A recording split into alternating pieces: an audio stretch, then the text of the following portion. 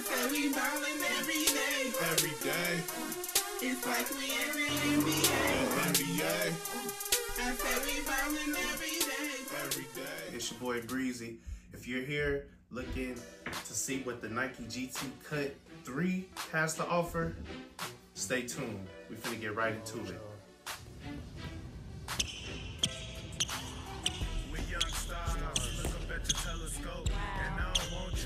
I got a better hoe, and your swag on point, but mine's better though. And if your bitch wanna fuck, dog, let her go. Iceberg scooter gon' shine bright. Meanwhile, I'ma get money, sport fresh nights, dark skin, cream filled. Ladies get your Klondike, smoke the kush blunt, dog, just to get my mind right.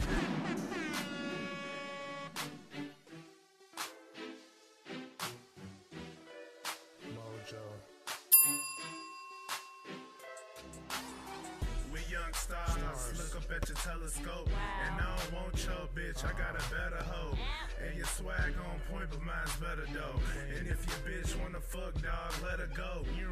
Iceberg scooter gon' shine bright. Meanwhile, I'ma get money, sport fresh nights, dark skin, cream filled. Ladies get your Klondike, smoke the kush blunt, dog, just to get my mind right. Padlock every verse, just to keep my rhymes tight. Spitting that crack shit, just to keep y'all things hype. And they say the money you changed me. I'm from GI, how the fuck could you blame me?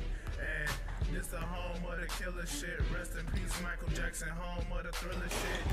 Damn, and I don't really mean to. Okay, first, as you can see, I did a lace swap. If you want to see the shoe before the lace swap occurred, then you're gonna have to go check out my video of the Nike GT Cut 3. It's in the description. Anyway, for looks, I'm gonna give this shoe a 5 out of 5. I really like it, all right? Now, for comfortability, this is by far the second, maybe the first. I don't know. It's a tie. This is probably the most comfortable shoe that I own to this date. I did something a little bit different, however. I ended up going up the cleat size. So I usually go for a 12. I went for a 13 in this shoe. I did experience some heel slippage. However, in the Nike GT Cut 2, I went with the 12. It seemed a little bit tight. I do like my shoes to fit snugly and tight. I believe that you get more performance out of the shoe. However, I was just trying something different. So if you are going after the Nike GT Cut 3, you're definitely going to want to go true to size, all right? Otherwise, you might end up with some heel slip. Okay, so now that we got that out the way, let's talk about the tread pattern. I really like the tread pattern. It's squeaky, it's grippy.